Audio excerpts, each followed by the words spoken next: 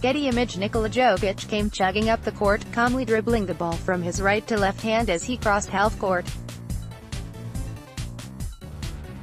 As he often does, the 7-foot Serbian initiated the team's offense, serving as the NBA's unlikeliest of point guards. Jamal Murray flanked Jokic to his left, and as the two approached the three-point arc together, Murray veered into a pick for Jokic's man, Steven Adams.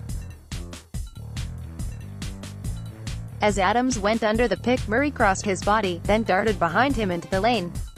Murray's man, Paul George, was forced to navigate his way around his towering teammate, losing Murray in the process and giving up a wide-open dunk.